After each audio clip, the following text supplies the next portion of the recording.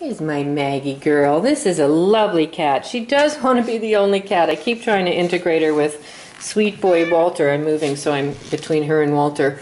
She really doesn't want to have anything to do with him, and he's the nicest, most handsome gentleman we have. But this is a lovely, lovely, friendly cat. She's doing very well after her amputation, getting around fine. You know, didn't have use of that leg for quite some time, so she's used to it. Very, you know, good eye contact, talkative, purrs, responds really well to people, and love and attention.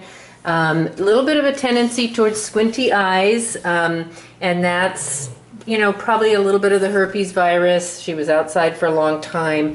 Very common in rescue cats. Not a big deal, not contagious to people or dogs. So I just really like the personality on this gal. Very sweet cat. You know, so I really think she'd make somebody a lovely cat.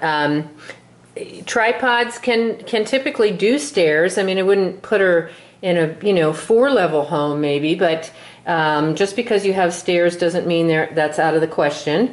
They typically learn to manage just fine on stairs. We got some lap stuff going on here that, well, I can't get far enough away to see, but just oh gosh, major lap, kissing, drooling, sitting on my lap.